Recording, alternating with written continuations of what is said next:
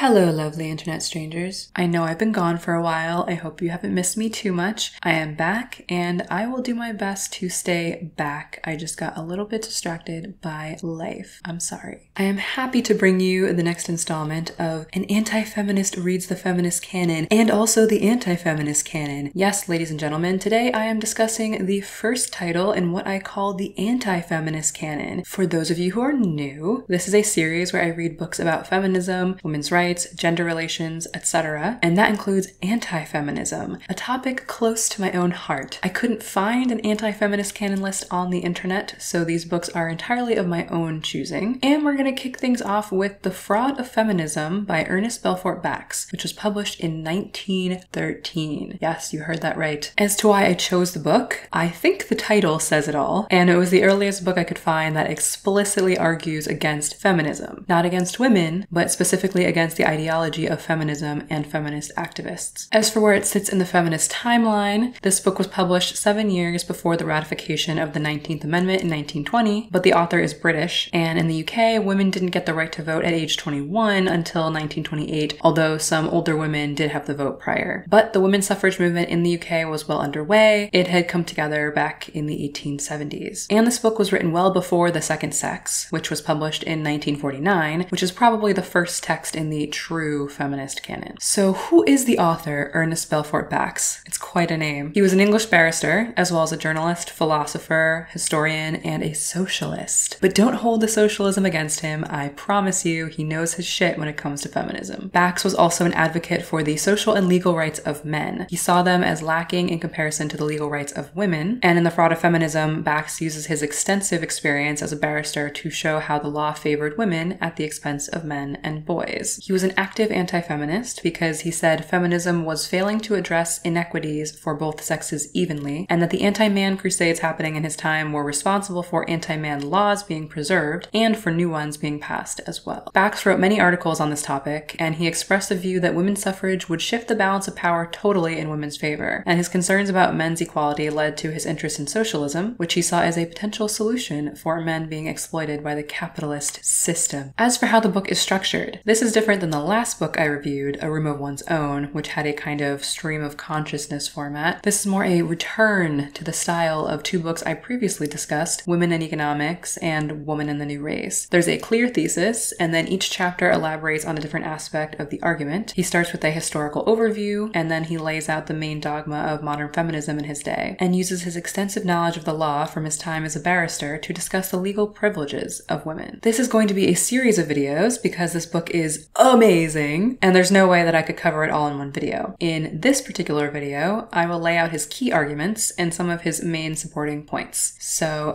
get situated, get excited, and let me lay this all out for you. Bax's main purpose with this book was to simply expose the pretensions of the modern feminist movement, to track down the false statements that were repeated over and over by feminists. Because, as he says, quote, "It is by this kind of bluff that the claims of feminism are sustained." That is, it's not that they're correct, it's just that they make their point over and over and over and no one refutes it. He is addressing male feminists with this book because he says that female feminists are entirely too biased to be convinced. Because I'm sharing the author's ideas about what was going on in his time, unless I specifically say otherwise, when I'm talking in the present, I am referring to 1913. And when I refer to modern feminism, I'm referring to feminism in Bax's day in the early 1900s. However, as you will find as we go through this video, pretty much everything he says applies to current feminism as well. But I'm getting ahead of myself. So the crux of his argument is that there are two sides to modern feminism. There is the political side and the sentimental side. The political side is concerned with demands for so-called rights. It presents, quote, "political, judicial, and economic demands on the grounds of justice, equity, equality, and so forth as general principles." Bax says that their initial stated primary goal is getting the franchise, so even though its demands are not purely confined to the political sphere, it is still first and foremost a political movement. Then there is the sentimental side, and by sentimental he is referring to, quote, "sentiment unequally distributed." For example, you would be sentimental if you objected to flogging women but not flogging men, whereas if you simply opposed flogging for everyone, then you would not be sentimental. In other words, being sentimental in this sense means you are showing partiality. Sentimental feminism is concerned with giving women special privileges in the law on the basis of their sex, and further, not just what is written in the law, but how the law is administered. Sentimental feminism has no principles, but, quote, relies exclusively on the traditional and conventional sex sentiment of man towards woman. The sentimental side pushes the idea that women should be allowed to commit crimes without incurring penalties that are equal to the penalties that men receive. This idea has a strong influence in the court system. He says that there may be feminists that are purely political or sentimental, but you generally find both sides in one person, even though what the political feminists believe in is completely contradictory to the justifications for sentimental feminism. Although women are rarely found guilty of crimes, when they are, women pushing political feminism will still fall back on the sentimental claims as it suits them. Bax says that the current state of things is relatively new, that for most of history, men and women were punished equally under the law. It was not until the end of the 18th century that there was the first significant expression of the idea of changing the relative position of the sexes by changing the view of their worth. For example, when Mary Wollstonecraft wrote The Vindication of the Rights of Women. But this idea was not yet recognized in law. This sentimental side grew from the 18th century into the 19th century, and he gives an example of a law in 1820 in England that abolished flogging as a punishment for female criminals only, per the example I gave earlier, and he marks that as the beginning of the differentiation of the sexes in criminal law. And he says that since then, it's only moved further and further away from the principle of sex equality in favor of what he calls female immunity. Quote, at the present day, assuming the punishment meted out to the woman for a given crime to represent a normal penalty, the man receives an additional increment over and above that, according to the crime for the offense of having been born a man and not a woman. Bax discusses anti-man legislation, particularly pertaining to marriage, more on that in future videos, and he says, quote, the whole power of the state is practically at the disposal of women to coerce and oppress men. Remember, this was in 1913, so the justification from the sentimental side of feminism is a vague claim that women are physically weaker. Bax says they only claim this because it's the only argument they have to justify female privileges, although it doesn't really justify it because their physical weakness is muscular, but women are more resilient, resistant to disease, pain tolerant, they live longer, etc. And although the sentimental feminists wouldn't put it this way, women are essentially mentally and morally weaker. That's the implication of what they say, because the only way they can justify special, aka more lenient treatment, is if women can't be held as responsible for their actions, and that contradicts what the political side of feminism would say, which is that women deserve rights because they are the intellectual and moral equals of men. Bax speaks of a sex union among women, aka female solidarity, sister. He says that it's almost impossible to get a woman to admit another woman has committed a wrong act. However, men don't have a sex antagonism toward women, and public opinion is heavily influenced by old world chivalry, quote, hence the terrific force feminism has obtained in the 20th century. He says that sentimental feminism is helped by the fact that men hate other men,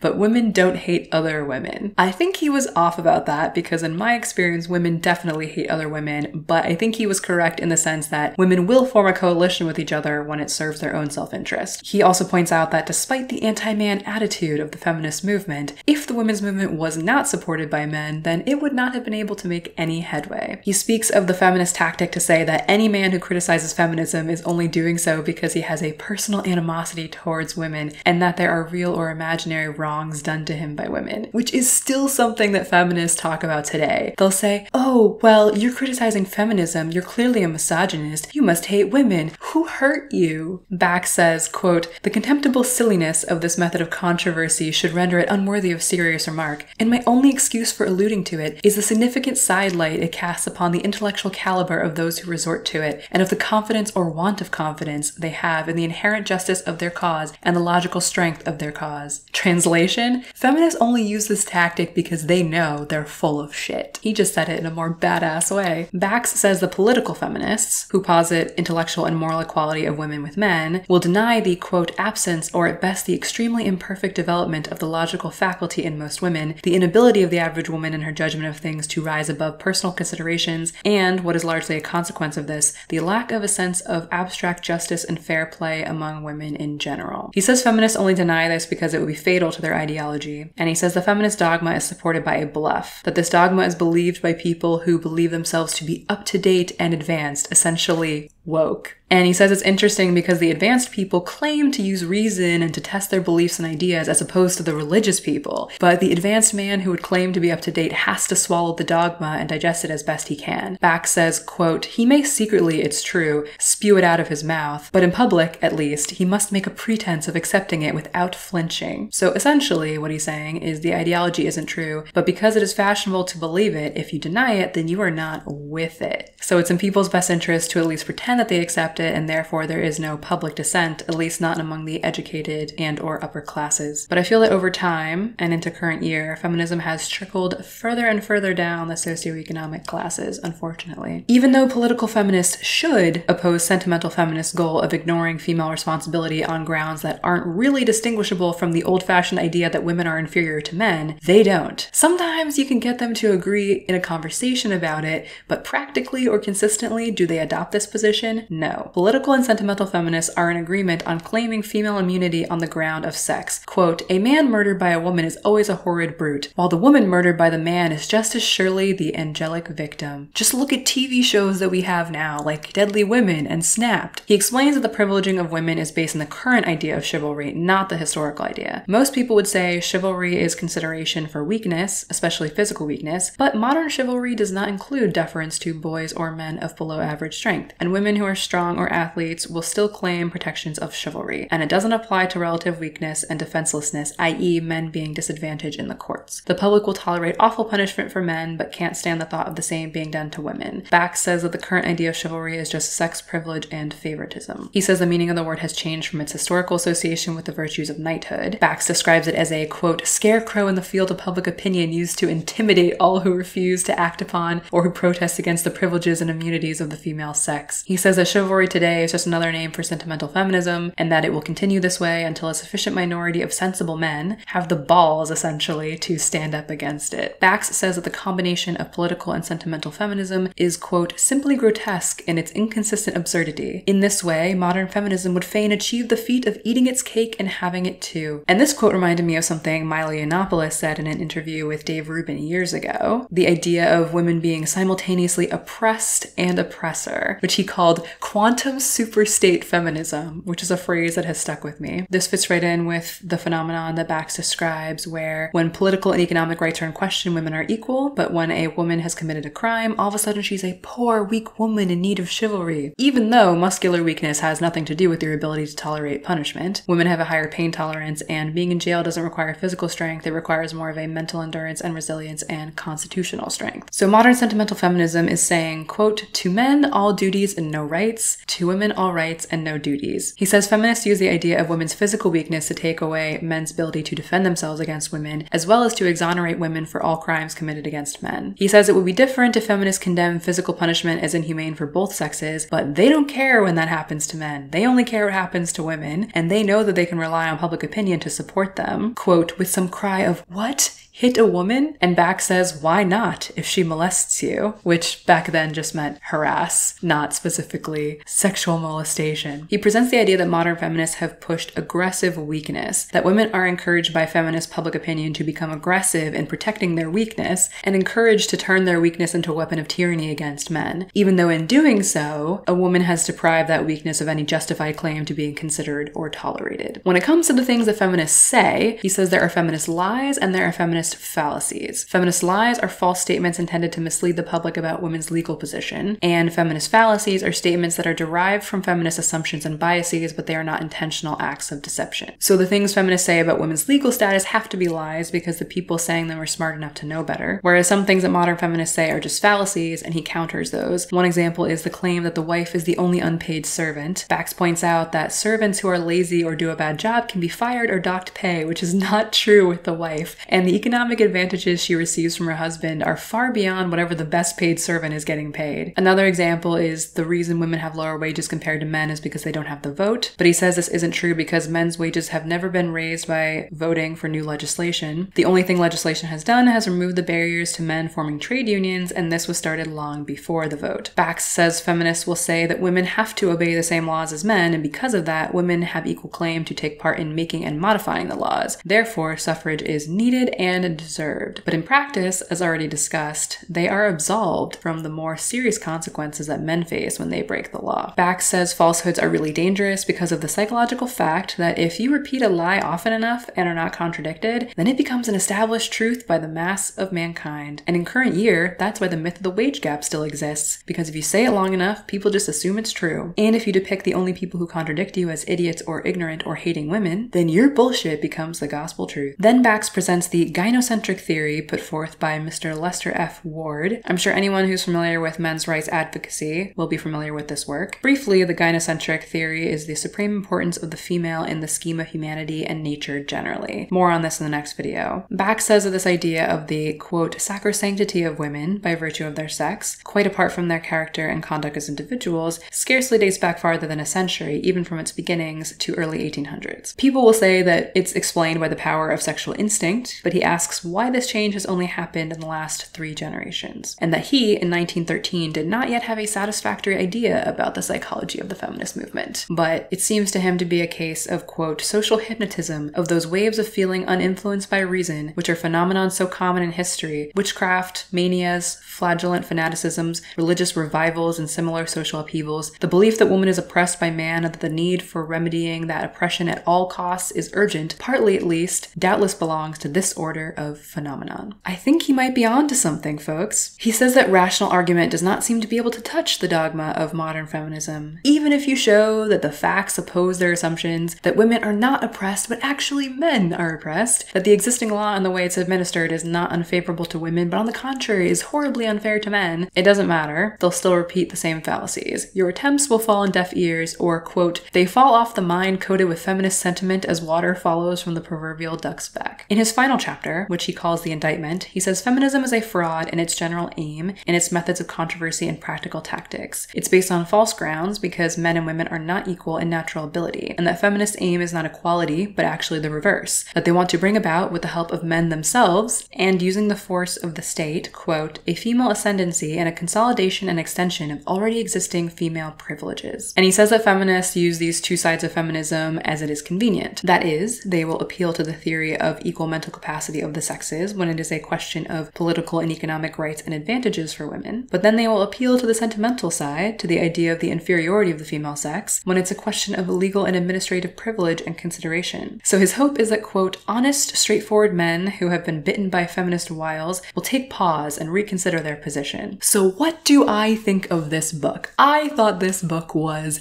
amazing. To answer the buy, borrow, bypass question, definitely buy this book. In fact, you don't even have to buy it. You can get the book through Project Gutenberg for free, but if you want to have a book called The Fraud of Feminism on your shelf, I don't blame you. The book is not that long. The language can be a little flowery, but it's pretty straightforward, and it was a very enjoyable read, at least in my opinion. And he has some crazy stories in there about female criminals and women getting acquitted for crimes, which I will cover in a future video, so stay tuned. So, do I agree or not? Do I think that he was accurate in his time? Do I think he's currently relevant? It's difficult for me to fact check everything he talks about because the cases he discussed would be difficult to track down, but he presents this information in a very straightforward manner, and he was a barrister, so he knew the law. Your interpretations of what he presents can differ, but I think his presentation of the facts was accurate in his time. And as for its current relevance, I would say that it's still as accurate as if you wrote it yesterday. I think anyone who's familiar with this topic will clearly see the relevance in current year. Honestly, the way I felt when I was reading this book was the same way I felt when I read On Liberty by John Stuart Mill. I had to keep double checking that this was actually a book that was written over 100 years ago because it was so accurately describing current conditions. To be honest, it's kind of depressing that not much has changed since this book was written in 1913. Bax was hopeful that men would make this stand against the repetition of these feminist falsehoods, but no, it's worse than ever, and feminism has a huge amount of state control, and feminist ideology has invaded every institution, most troublingly education, and I'm not sure what's gonna happen to correct it. Jordan Peterson said in his conversation with Camille Paglia a few years ago that essentially he felt like reasonable women needed to stand up to their crazy sisters, but there are only a small number of female anti-feminists that are public about their beliefs. In the general population, most of them are tradcon women who I don't really identify with or find to be very persuasive. And among public figures, there are only a handful of academics and YouTubers that I personally appreciate. I feel like most of us, myself included, fear fear putting their livelihoods at risk with such controversial opinions. But I really wanted to talk about this book because people have often said to me, okay, well, you don't support current feminism, but surely you support the early feminists, the original feminists, the idea of feminism at the beginning. It's just that it got changed, so the current version is crazy, etc., etc. And I would say no. What I mean is that I'm an anti-feminist, and that means yes, all feminism. That from the beginning, feminists have had this contradiction within their ideology that still exists today. On the one hand, women are exactly the intellectual and moral equals of men, and they should have rights as such. On the other hand, they are physically weaker than men and cannot be held as responsible for their actions, and they need special privileges because they are oppressed. So now I can present this book and be like, look, this is why I also disagree with early feminism. And literally nothing has changed at the core of most feminist ideologies as they exist today. And yes, there's more than one feminist ideology, but that is a topic for another video. This book explains basically why I'm an anti-feminist at my core. There are a ton of other reasons I have that are much more specific, but in general, this is why I am anti-all feminism, even the OG feminists, and that's what makes me more hardcore than a lot of non-feminist or anti-feminist women. Anyway, I just thought this book was super interesting and I wanted to share it with all of you, and now you don't have to read it because I did that for you. As I said, there will be more videos on this book, so stay tuned. I hope you enjoyed this video. If you liked it, please give it a like. If you'd like to see more, please subscribe, and I hope to have more content for you very soon.